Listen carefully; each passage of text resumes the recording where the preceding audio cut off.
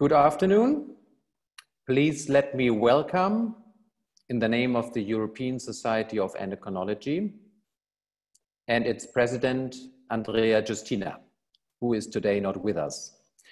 My name is Martin Reinke, and I'm currently president-elect of the European Society of Endocrinology. And I will take office as your president in 2021. My hometown is Munich in Bavaria, Germany, and I'm a clinical endocrinologist. This afternoon, I will be chairing today's European Society of Endocrinology talk on endocrine conditions in the COVID-19 era. We are all tremendously affected by the COVID-19 pandemic, which has the deepest impact on our health, well-being, economy, and self-determination. SARS-CoV-2 has brought terrible suffering to our patients, our colleagues, our families, and our societies. It is a tragedy of unforeseen dimension, and I'm unfortunately sure that it will be remembered by the coming generations. These European Society of Endocrinology talks are one of the many responses to the pandemic from the endocrine side. It covers the latest endocrine science in a series of live webinars by the world-leading experts.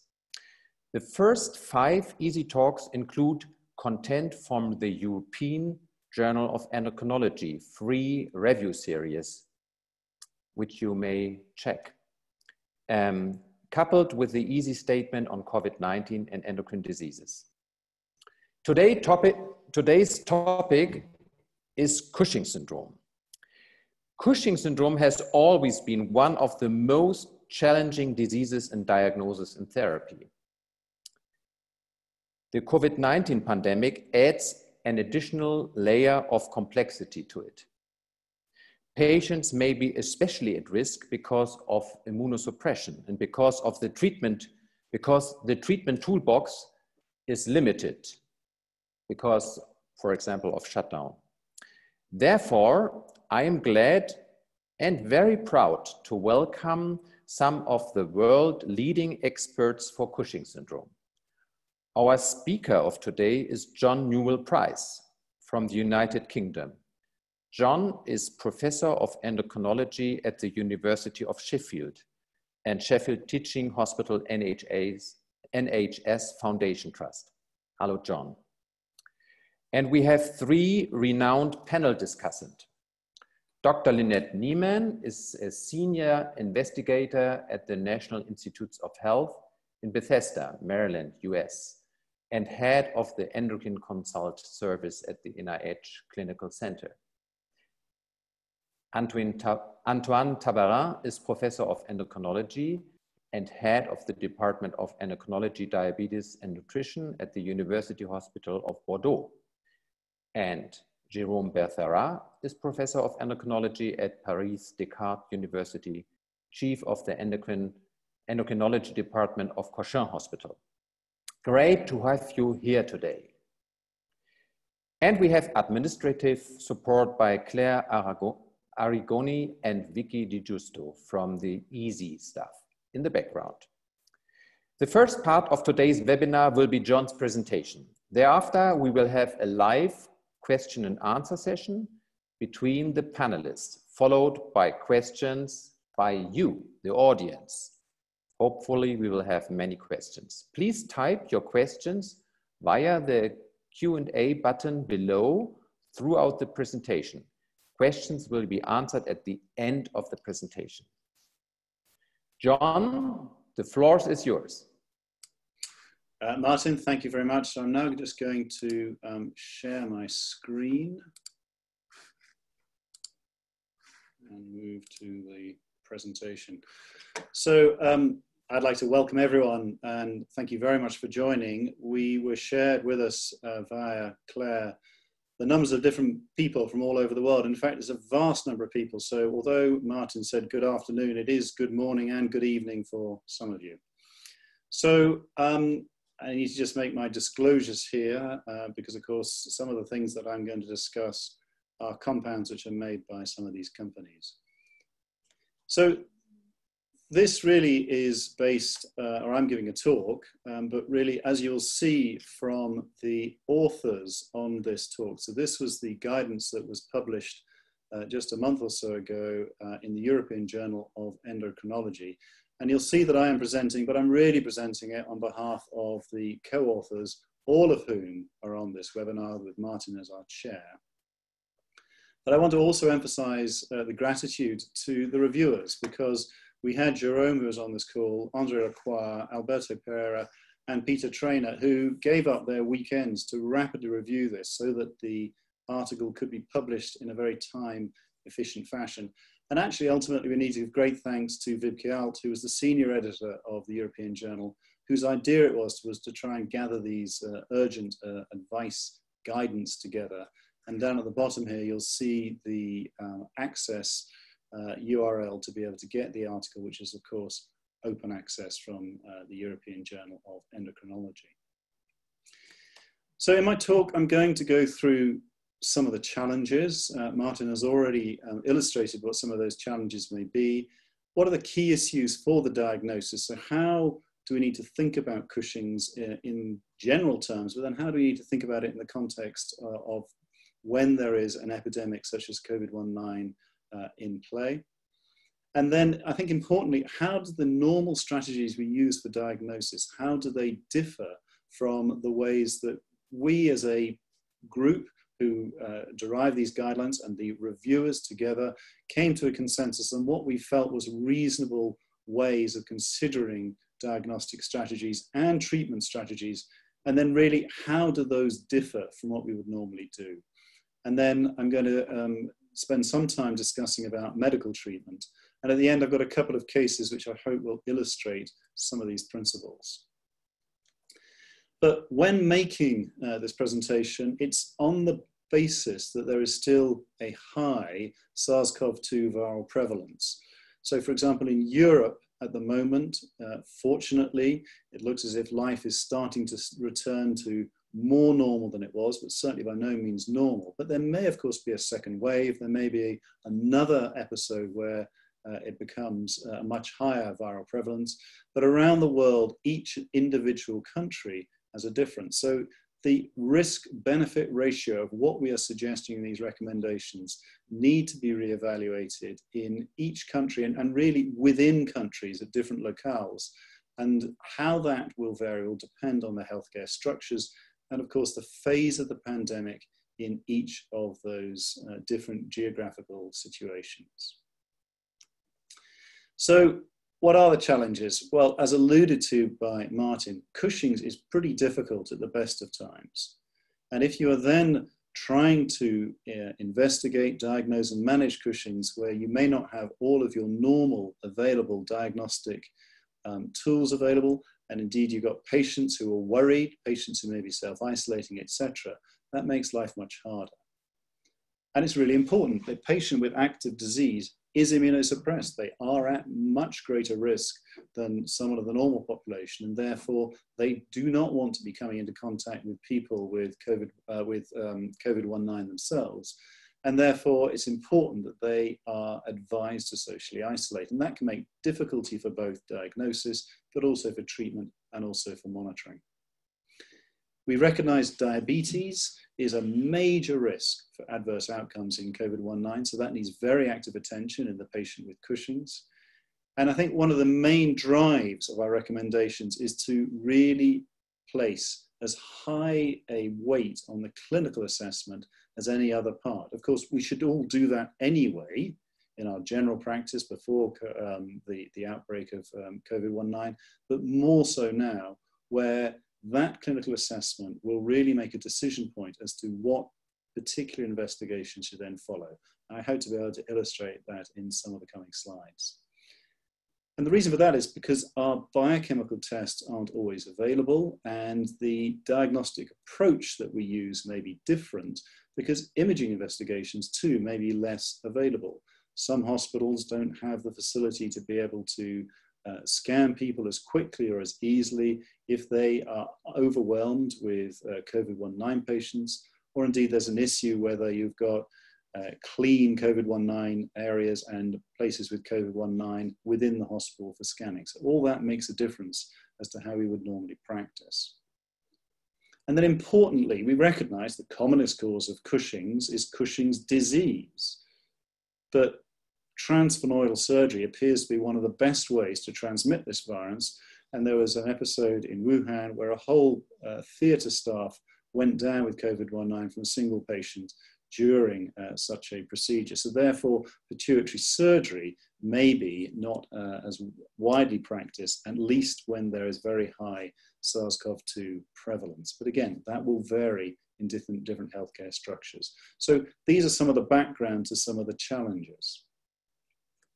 So just to emphasize this aspect of reliance on clinical assessment, this is where there is the need to consider either phone or video consultations, careful discussion of the risks and the benefits of investigation, and importantly, those patients who are judged to have either moderate or severe disease, these are urgent cases. They are immunosuppressed. They need their cortisol to be rapidly addressed and lowered to improve their overall state and also for their comorbidities to be treated.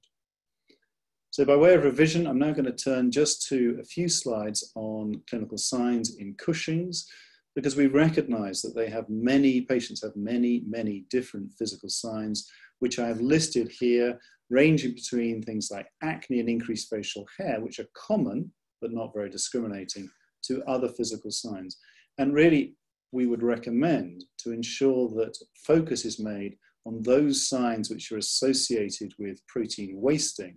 And these are the more discriminatory signs of Cushing. So they include striae, they include thin skin and bruising, proximal myopathy, and of course, facial plethora. So these are really important physical signs which may help one discriminate between someone who has true moderate to severe Cushing's as opposed to someone in whom it's less clear as to what actual diagnosis they have, be it mild Cushing's or perhaps some aspect of obesity or polycystic ovarian syndrome or any other syndrome associated with some subtle signs that could be Cushing's but ultimately turn out not to be Cushing's. Another thing to emphasize is that there are discriminating complications which may point one in the direction of Cushing's, particularly if they occur at a young age. So the young man in his 20s who for some reason presents with an osteoporotic crush fracture, who also is noted to be hypertensive, one would have a very low threshold for thinking that they may have Cushing's. And in children in particular, weight gain with a reduced height percentile is a very good sign that they may have Cushing's, because hypercortisolemia is an extremely good way to stop children from growing. Instagram's your friend. So if indeed people will put pictures of themselves up on Instagram if they're developing Cushing's, but nevertheless, phones, people are always having pictures of themselves on the phone, and that is a very useful diagnostic tool, very useful for Cushing's, very useful for other endocrine conditions such as acromegaly. But for Cushing's particularly, because the rate of change is usually quicker, people often have a catalogue of photographs which will help you make a diagnosis. And certainly when patients have been cured or in remission, they often send you pictures to demonstrate how fantastic they feel compared to before their diagnosis was made. Finally, it's imperative that in any patients in whom the diagnosis of Cushing's is considered, that there is a thorough drug history to make sure that there isn't any excess glucocorticoid that could account for and confuse the diagnostic picture. One slide on hypercortisolism by itself, because hypercortisolism does not equal Cushing. So here is a box showing that these are individuals in whom there may be some symptoms that would fit with Cushing's in where there is hypercortisolism, but clearly they do not have Cushing's. And in contrast, there are patients where there is a biochemical feature of hypercortisolism where it's very unusual to have features of Cushing syndrome. So we emphasize this back in the Endocrine Society guidelines because they're important catches and it's important to consider these in the context of could this patient have Cushing's, and to be sure that one doesn't get misled simply because someone's had a cortisol measurement done at a time when it's likely to be high, but for other reasons. So then turning to a diagnostic strategy, really, if there is a clinical assessment made by the individual, by the endocrinologist, the question then is, by phone call, by video, the question then is, well, what is it like? Is it possible to make an assessment? And that's where, if it's not possible by phone, it may be necessary by video. It may even be necessary in a face-to-face consultation, again, depending the state of the COVID-19 situation. Whoops, it seems to have frozen. But if it's deemed that there is a moderate or severe, really this is urgent investigation is needed. And under that circumstance, we would recommend the use of either the milligram overnight dexamethasone suppression test or the 24-hour urinary-free cortisol. And the higher the level of serum cortisol after the dexamethasone suppression test, or the higher the value of urinary-free cortisol, the greater confidence we'd have that they have Cushing's. But if someone's got features which are moderate or severe, and their serum cortisol is extremely elevated, but they're not acutely unwell at that time, then really that makes it very, very likely indeed that they have Cushing's. And it is sufficient, almost certain, to actually make the diagnosis. But we recommend measuring electrolytes, glucose, a basal plasma ACTH, an HbA1c and a full blood count, and a CRP at the same time. Of course, the CRP may help distinguish between patients who are unwell or actually truly well. But if the assessment is that the patient has mild or questionable disease, then the suggestion is to not do tests, to make a clinical reevaluation 3 to 6 months later, and then only to investigate depending on the pandemic state. Now that is awkward for endocrinologists. Endocrinologists like to move to make a proper diagnosis. But the problem in these people is that the actual making the diagnosis is harder. And then the question is about the intervention and the benefit that those patients may actually get at that time. And if it is the case that patients are triaged to a case where they're going to be followed up, then it's very important, though, if they have hypertension, diabetes, other comorbidities, that these are optimized. And then later on, they can be reconsidered. And if it's still questionable mild, they can continue round on this track, depending on the COVID-19 situation. Alternatively, if they have progressed, and of course, progression of clinical features makes it more likely that they got Cushing's, then they would fall back into the moderate and severe box, and they go down this test. Now, at this point, where clinicians are clear in their minds that the patient has Cushing's, I think we would make a deviation from our usual careful differential diagnostic strategy. And that is because of the limitations that we have in terms of scanning and other investigations, for example, bilateral inferior petrosal sinus sampling, etc. So once Cushing is confirmed, the suggestion is to do two things at the same time. To do a CT scan of the chest, abdomen, and pelvis, and also to discuss early with someone who's an expert if you're not an expert yourself. And the thinking behind this is that if a CT scan of the chest, abdomen, and pelvis is done, this will immediately identify if there's an adrenocortical carcinoma or an overt ectopic ACTH source that could require some immediate management. At the same time, the CT scan will identify vertebral fractures, it will identify infectious foci, and it will identify other problems which may be apparent, which may assist in the overall management of the patient. If the patient has an active field defect, then it would be reasonable to consider an MRI scan, but again, at the time of SARS-CoV-2 high viral prevalence, there may be issues with getting an MRI scan. But it's also important to note that a pituitary macroadenoma is often not a usual cause of either moderate or severe Cushing's. Nevertheless, it's a sensible and reasonable thing to do.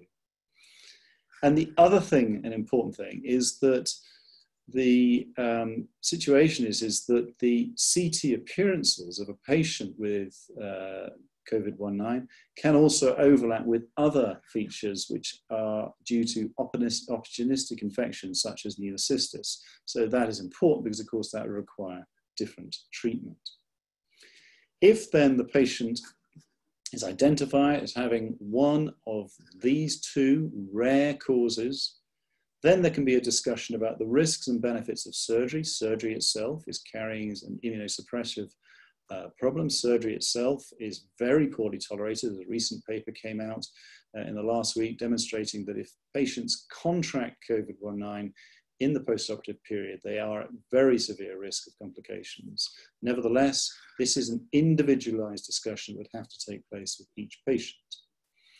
If it's then elected that surgery wouldn't be right, then medical treatment is advised. I'm going to come on to that in a slide or so.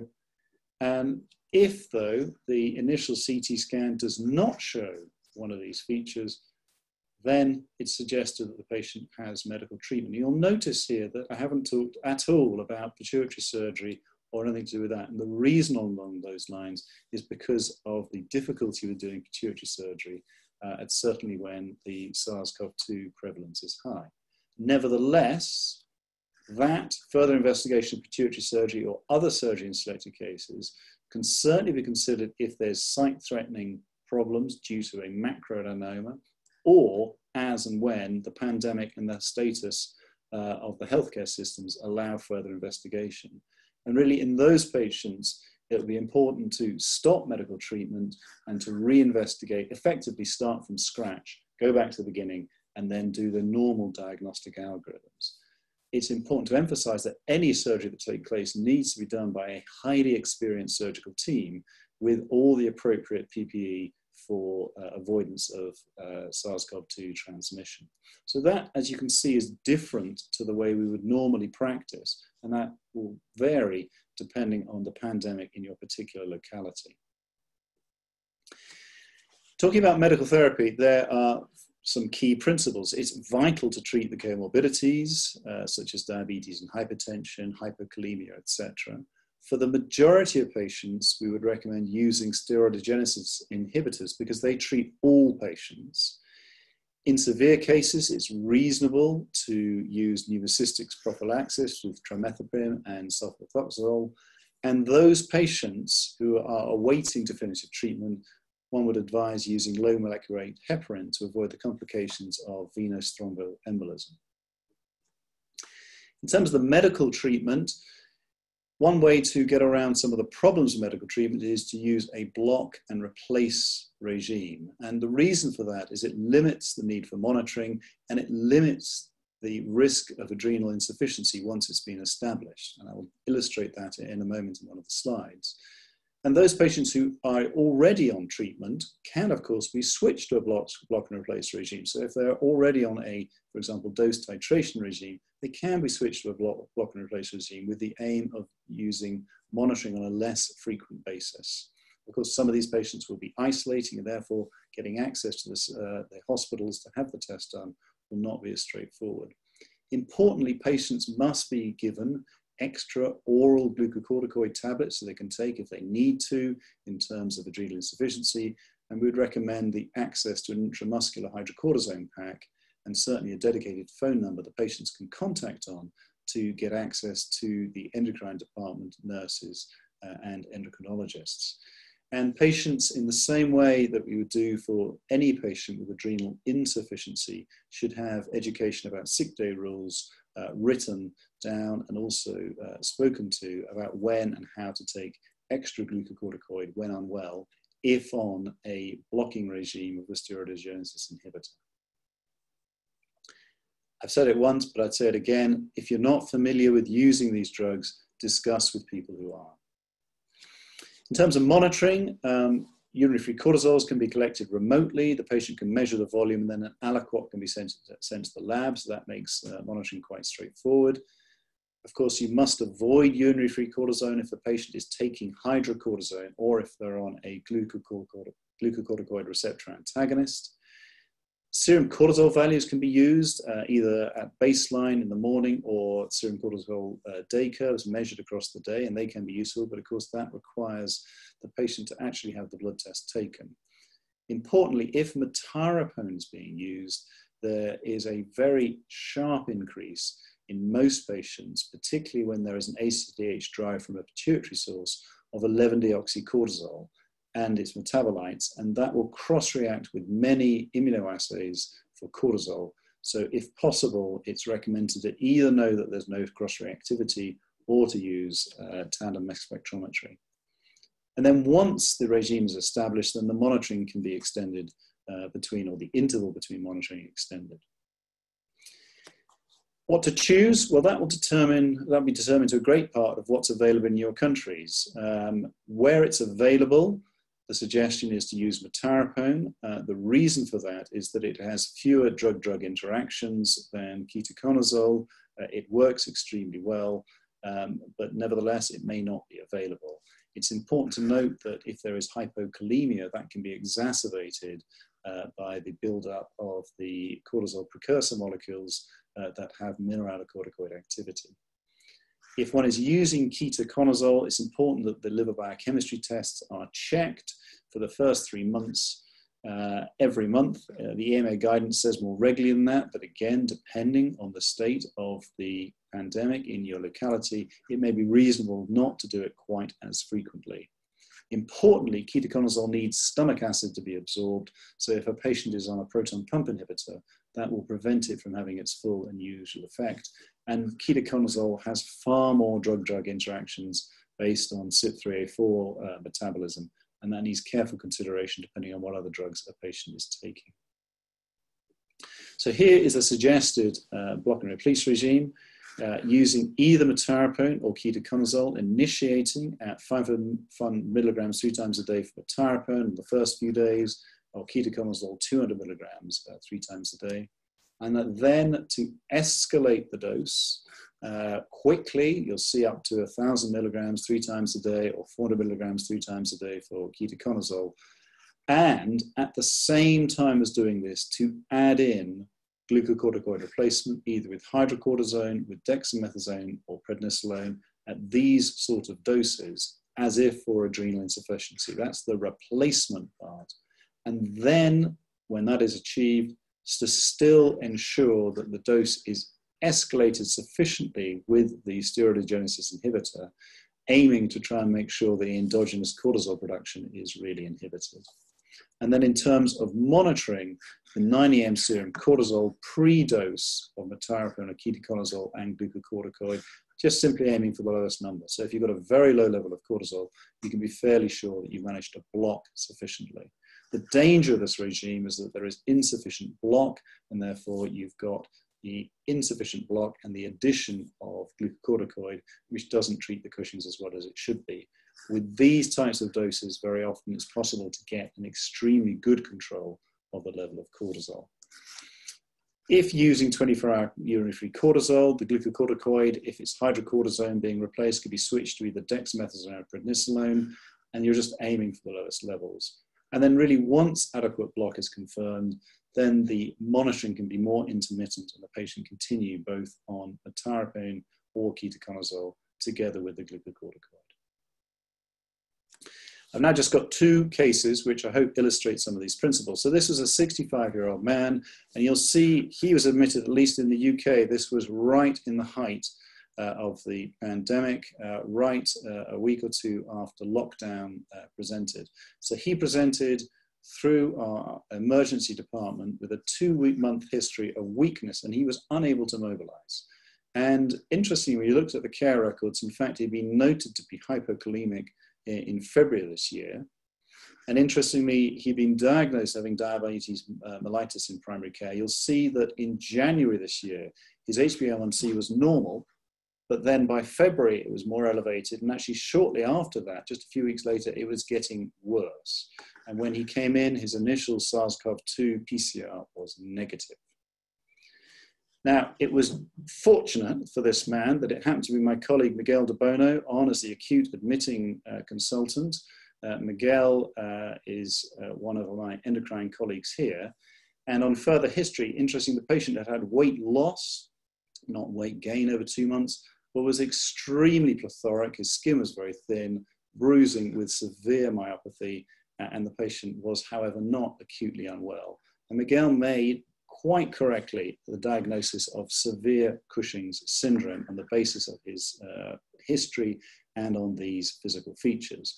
He had some degree of hypoxia, but it wasn't too severe. Potassium was right down just below the normal range, and his serum glucose was elevated. The same day, it was arranged for his serum cortisol to be measured. It was extremely elevated, at over 3,000 millimoles per litre, or 103 micrograms per deciliter. His neutrophil count, and interestingly, going back in primary care, his neutrophil count had been elevated since February, but not before.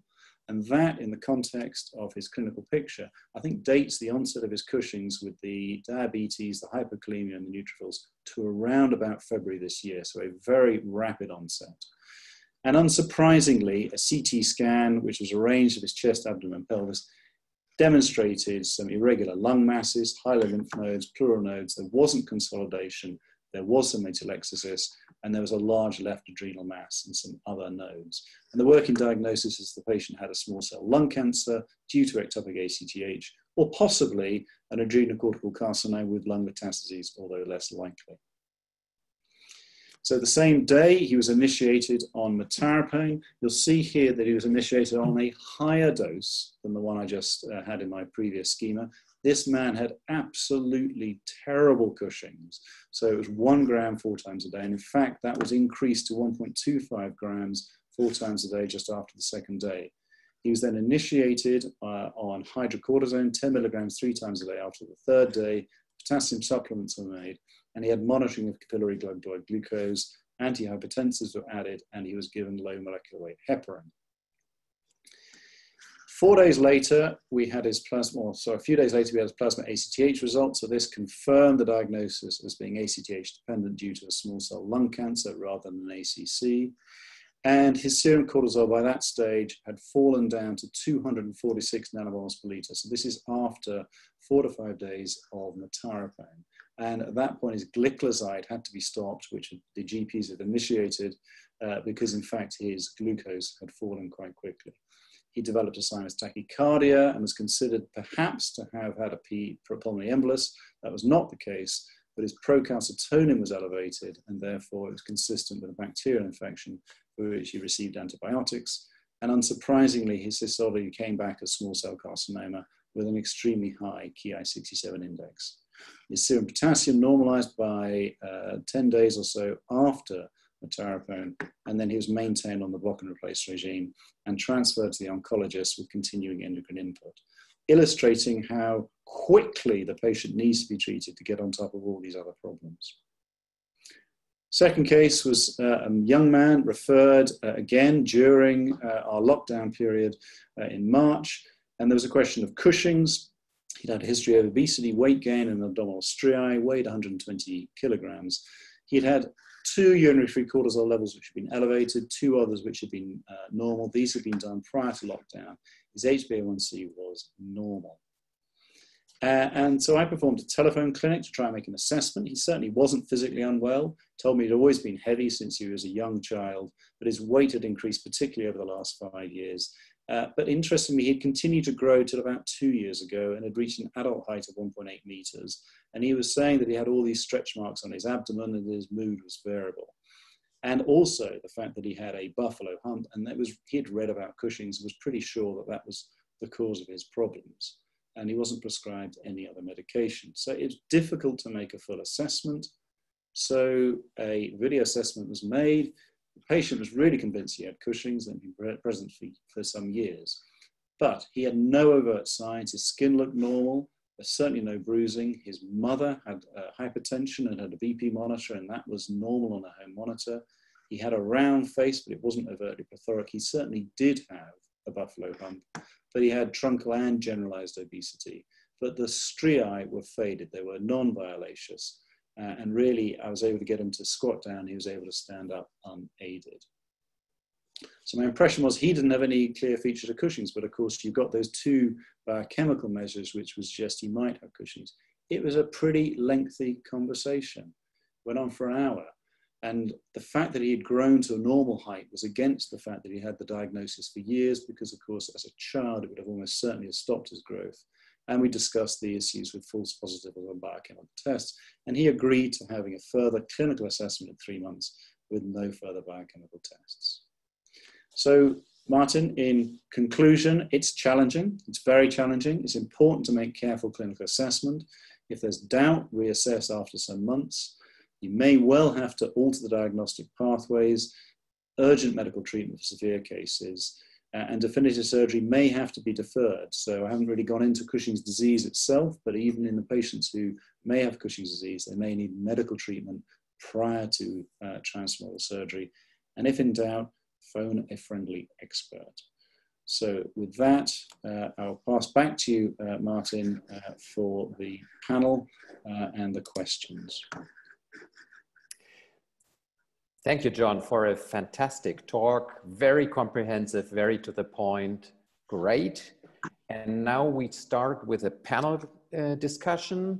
So you have time to put in questions. We have already 2, so please, audience, don't hesitate to put your questions. We look forward to them. So my first question is to you, John. You did not mention saliva cortisol as a diagnostic test. And in the European Journal article, we suggested to abstain to use it. Can you comment on it? And what is your current position? Okay, so we thought about that quite hard. Our concern had been that that might be quite a good vector by which to spread SARS-CoV-2 and therefore put people at risk because of spitting into a tube might actually carry the virus with it. Now, it generated quite a lot of discussion by some colleagues around the world saying that they're perfectly used to using protective measures, etc. Nevertheless, we felt at the time that it was sensible to avoid the use of salivary cortisol. I think perhaps now people are looking at that and they've put measures in place which would make it safe to handle the samples. But I understand that the Koch Institute in Germany still considers this a potentially highly infectious media, the saliva that is. So I think it's beholden upon any country or any lab handling the saliva samples to make sure they're being handled safely. Having said all that, if it's only a salivary cortisol that's elevated and there's full suppression on dexamethasone and the urinary free cortisol is normal, it isn't very likely the patient has severe Cushing's. And therefore, this is more likely to fall into the mild category. And as a consequence, may one consider just reassessing in a few months. Thank you. I have a question for you, Lynette. The US have been hit also very hard by the pandemic. And as far as I know, the NIH was very much closed down. So can you summarize your experience with Cushing's diagnosis and treatment during that time? And yes, thank you. And I really think that John covered almost all of the points that I would make. We have been taking many email referrals or email questions from our colleagues around the world, and primarily though in the United States. And as you all may or may not know, the situation is very different in different parts of the country. So as John mentioned, it's very important to assess what's available in each location. What we've been doing is assessing via email, occasionally via a FaceTime or a Zoom kind of a meeting, and by phone.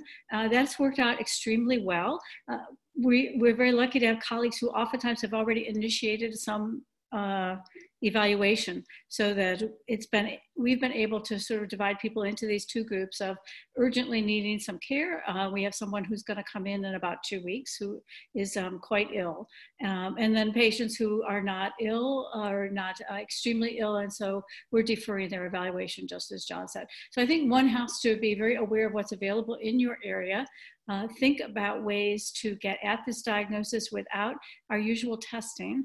And again, I would very strongly endorse the concept that our clinical judgment is extremely important at this particular time. And if one is not really sure of what's going on, just call up somebody who sees a lot of these patients, because we're all very happy to help our colleagues. Thank you. Because John has put so much emphasis on clinical evaluation and the most discriminatory signs and symptoms. What would you like to add from your perspective? US, also a society with quite some obesity prevalence, which makes the diagnosis more difficult. So what do you tell as an expert to those who are not so expert? Where should they look?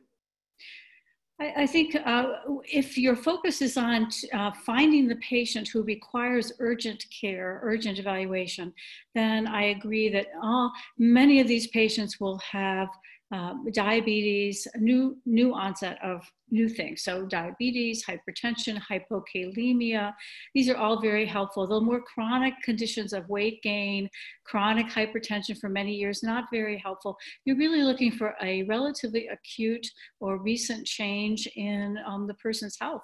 The patient I'm going to be admitting had a cardiac arrest and probably a pulmonary embolism. That's pretty dramatic. She previously had been quite well. So taking a very good history, I think, is extremely important. This is one of the times where you can't just ask 3 questions and be done. You have to really understand what's been going on and what has changed. Yeah, thank you. And then one question is, if you have a patient with very mild symptoms, or you are thinking it's not really Cushing, typical of Cushing. However, still there's some, it could be still a patient who has beginning of Cushing's. So how long is it possible to wait until, and if you don't miss, or if you miss the diagnosis at the beginning, when it becomes dangerous for the patient? Yeah, so it's pretty clear, I think, that the major morbidity and mortality in Cushing's occurs as it gets more severe. So that what you really want to do is put in place some sort of a clinical monitoring system where you can see if things are changing. So we spend a lot of time educating patients about all the different features of Cushing's and what they should look out for. It's really wonderful when someone has access to a blood pressure monitor at home. So we really ask them, call us if something changes, whatever it might be, and then we'll talk about it and see whether there's an issue. So it's both what is the benefit of intervening, but the benefit really depends on the risk. And so the risk is greatest when people have more severe Cushing's. Not to say that people are not at some risk, but I think in people like case number 2, where there's really almost nothing except some mild elevation in urine cortisol, which many of us probably have during these times anyway, because we're stressed and anxious. So when that's our only marker, I would say most patients feel comfortable when you explain to them that their risk is when they get worse, and that gives them incentive to let you know when they think something has changed. There's no question that, I mean, there's been a recent paper showing that there's a long delay to diagnosis, but I think once you've identify somebody who's mild, you shorten the time to true diagnosis by following them over time. Thank you. Antoine, question to you. The European Journal article stresses that subtyping differential diagnosis of ACTH-dependent Cushing should be limited. So how do you deal, or how were you dealing with CRIH test, MRI during the pandemic in an ACTH-dependent Cushing patient? You have to turn on your mic, please. Okay, so as John mentioned, the diagnostic attitude must be very different from during the context of the epidemic if we want to minimize hospital visits. So it should be remembered first that the most common case of CTH-dependent Cushing syndrome is Cushing's disease, and that there are a number of simple indicators that have a great diagnostic value. Indeed, in a female individual with a slow progression of symptom, I would say a moderate elevation of urinary free cortisol, let's say less than 5-fold the upper limit of normal, and with a moderate increase in plasma CTH, let's say less than 100 picogram per milliliter, the probability of Cushing's disease is probably more than 95%. So according to what John mentioned, if you also have a negative CT scan of the chest, abdomen, the probability is even more. And I don't know really the added value, for example, of the CRH test, the incremental diagnostic value with such a high baseground probability of Cushing's disease. So I think that, as John mentioned, in this instance, some tests like the CRH test can be postponed. Concerning MRI, of course, it's a very important diagnostic tool because it may show a convincing image in, let's say, 60 to 70% of patients with Cushing's disease. But if we adopt the strategy of treating hypercortisolism rather than its cause, at least while waiting for the epidemic to faint, I mean, MRI is not that so important. As John mentioned, the macroadenomas that may be responsible for optic chiasm injury are a very rare condition in patients with Cushing's disease. So you may limit, according also to the pressure in the hospital, if there is a high pressure with a radiology department, you may limit MRI to patients who have headaches, who have at clinical examination symptoms like visual field defect that suggest a macroadenoma with a huge supracellular extension. So I think that all these examinations in a different strategy are not fully mandatory and can be postponed. It's also the same, as John mentioned, for IPSS. You can, in ambiguous cases, you can still treat your patient with drugs and perform BIPSS later on. And I would just end my answer with a special issue of a BIPSS, because you know that to have a valid response, your patient must be in a state of hypercortisolism, in order that the excess of cortisol just inhibits the function of the normal corticotrophs. So if your patient have been treated for a long time with cortisol-lowering drugs, you must stop them and ensure that your patient becomes hypercortisolic before performing BIPSS. Thank you. And a question to you, Jerome. How did France or Paris or your center deal with transvenoidal surgery during COVID-19? Well, there was a ban in our center, and I think in most centers in France, for any transvenoidal surgery for about 2 months. So of course, for all the Cushing disease patients, we just follow what was written in the article by my great colleagues to treat them with anticortisolic drug during this period. Now we are starting again to have access to transvenoidal surgery, but of course the number of procedures that are currently performed is lower than in the regular basis, because the safety measures are increased. And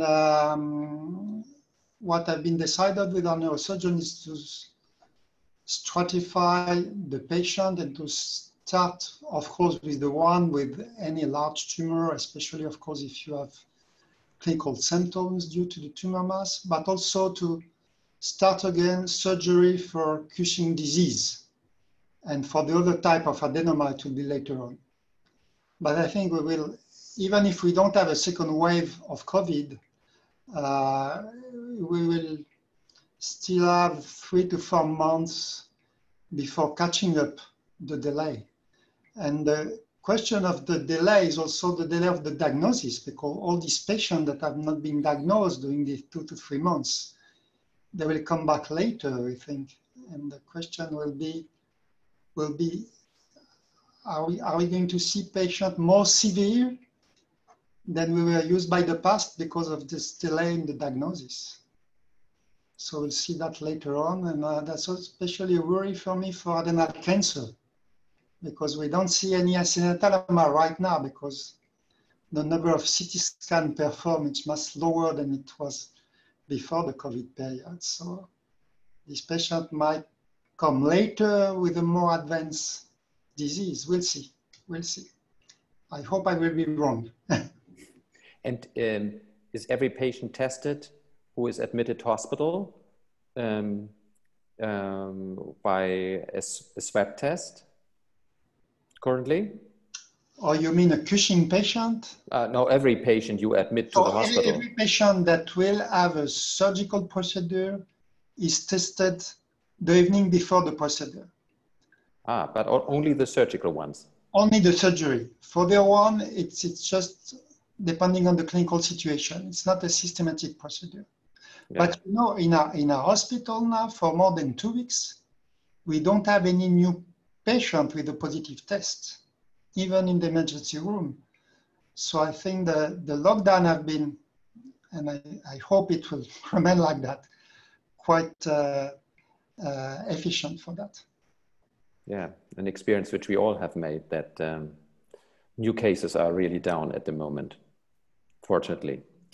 Okay, I have a couple of questions also to the treatment, but we have now 12 questions coming in from the audience. Should we do the question from the audience? Maybe this is a very good idea. So I have here one question regarding cotrimazole, by Joanne Qua. She asks, when do we need to start Bactrim for patients on steroid treatment? So when do we need cotrimoxazole for treatment for preventing of pneumonitis infection? Who wants to answer? I'll answer if you like. I think that if the patient has got moderate stroke severe disease, you start that as soon as you're convinced that's the disease that they've got. Because until the cortisol level is sufficiently lower, there's still a risk of that, and it needs to be sufficiently low for some time because the immunosuppression remains. So I think the consideration needs to be given really when you are sure. The more severe the case, the more your likelihood of giving it. And I'm afraid it's hard to be more specific than that. But in answer to the question of when, I think when you've made the diagnosis. Good. Here's a question by Tejmal Rehman. The question is, if patient is on ketoconazole, how frequently should cortisol levels be checked? And what should be optimal range to aim for serum cortisol? Antoine, would you like to answer this question? Ketoconazole, how frequently should be urinary free cortisol or serum cortisol be checked? Sure. And what should be the range? Where should the... Sure. So it depends on the strategies that you adopt. In the strategy that John mentioned that we recommend, which is a block and replace regime, in this instance, I would suggest to perform, so in this instance, you target to have very low cortisol level, almost to zero at maximum. So you can perform simple 8 a.m. morning plasma cortisol after 5 to 7 days, and you should already have your target. And in this instance, your target is to have low levels. If you do titration regimen, it's another story, because in this instance, you aim to have a normal urinary free cortisol, or what is performed in UK is to have normal serial plasma cortisol measurement. And but in my experience, we almost do it in normal condition with titration of UFC. So I would perform a first test after 1 week, adjust the dosage, and then do a UFC every month for 3 months, I would say. But in the specific context of the epidemic, you can measure your plasma cortisol after 5 to 7 days and increase the dosage if needed to target low level of plasma cortisol. Then you add hydrocortisone replacement, and you don't need to monitor anymore cortisol. Here's a question regarding a new medication, osilodrostat, which I think will enter market in Europe very soon. In Germany, I think the launch is on the 1st of July. Is there a place for osilodrostat to treat Cushing's disease during COVID-19 if it becomes available? Maybe John, you want to answer that? So I think when it becomes available, I can't think of a reason why it should not be used. And it works at the same enzyme step as metarapone works. It's clearly an effective drug. We don't have wide experience of it outside those people who have been involved with clinical trials, but there's no reason to think that it wouldn't be an effective drug. In fact, I'm sure it will be an effective drug. Okay. Here's a good question also by Edward McKeever. Is low molecular weight heparin advised universally in moderate to severe Cushing's, even outside the pandemic? So thromboembolism prophylaxis. How do you deal? Lynette, how do you deal with low dose heparin? Yeah, so the data are not as complete as we would all like. I think what is clear is that patients with very severe Cushing's are at increased risk of thromboembolism, either DVTs or pulmonary emboli, and potentially stroke. But there is also a very interesting data, mostly from Europe, suggesting that people with adrenal adenoma who typically don't have very severe Cushing's also have a high risk. So what we've done at the NIH, at least, is to start people on treatment when, at the same time that we might start Bactrim prophylaxis for pneumocystis. And so those would be the most severe cases, typically with a urine cortisol 5 to 8 times normal. And we do that routinely in everyone who is not at all mobile. So if someone is very mobile and walking around, we don't always do it, but certainly anyone who tends to be in a chair, in a bed, not moving very much, will start. But I would say that this is not something that there is an absolute consensus, and my colleagues may do something somewhat differently. Okay. And how long do you continue heparin after surgery? Let's say it's a patient with pituitary Cushing's. So we almost never do it with pituitary Cushing's because their numbers are not high enough to meet that criterion. We have had very few pituitary patients have any event. Our events have occurred almost exclusively in the ectopic patients, and that has informed, I guess, our practice to some extent. We tend to not continue it after surgery unless someone has had a prior event, and then we go back to the recommendations. So if you already have had a pulmonary embolism, there are recommendations for how long to continue. And our hematologists are now divided as to whether one should continue this, if an event in the setting of Cushing's should be considered for near lifelong treatment versus a 6-month treatment after the surgery. So I think both for the hematologists and the endocrinologists, we're not all exactly on the same page. Here's one question which is really challenging. Ben Lugri wants to know, with the novel approach suggested during the pandemic, the pandemic change, your diagnosis, will the novel approach, which we have been suggested as novel, John showed during his presentation, this new diagnostic and management approach to Cushing's, will it persist during long term? Or the other way around, what will change due to the pandemic in our overall approach to Cushing's, and what will remain? That's a good question. Who wants to answer it? Lynette, I'll take a crack at it, and I'd be interested in other people's opinion. I think, so Antoine and his colleagues have had some interesting experience with the use of CT ahead of other evaluations.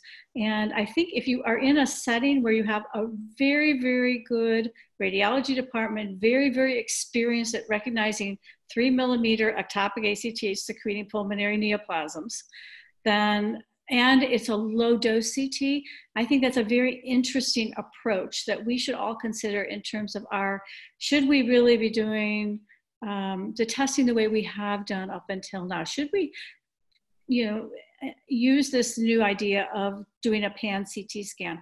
That is going to be tremendously only viable when you have a very, very good radiologist and an endocrine team who will all look at the films together. I think that is one thing that we might consider changing, and that would reduce our the requirement to do other tests. It will probably eventually result in false positives and unnecessary surgery, but I think it's an approach that we should consider. And that for me would be the major thing. What I worry about the most is these people that I think Jerome alluded to, the people in the middle, the ones who are not so ill and the ones who are not clearly not ill. So the ones in the middle that are not getting attention now, how will we change our evaluation of them? And there, in that setting, you can have an ectopic that looks like Cushing's disease, a Cushing's disease that might be thought of as more like an ectopic. So I think we still need to be able to preserve testing. It's not quite as simple as we've made it out to be in a time when we have access to testing. Others might feel somewhat differently. John? So I'd agree with all that. I would say, though, that I think it's important to say I'm certainly not going to suggest that medical treatment is the primary way of managing patients in the long term. The primary way of managing patients in the long term, when it can be done, is the surgical removal of the causative tumor, even if that's delayed with a period of medical treatment first. So I guess that's in part answer to the question. But I think the notion of using an initial CT scan, which is not what we normally do, is going to throw up more incidental findings, but I think could be a very efficient way of approaching the condition, and is actually quite attractive. And it's one certainly which I've been sort of reflecting on since we've discussed this when we were considering the article we wrote. Thank you. Jerome?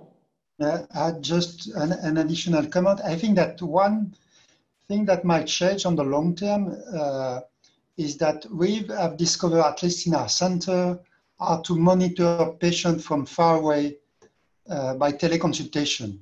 And we were not very used to that before.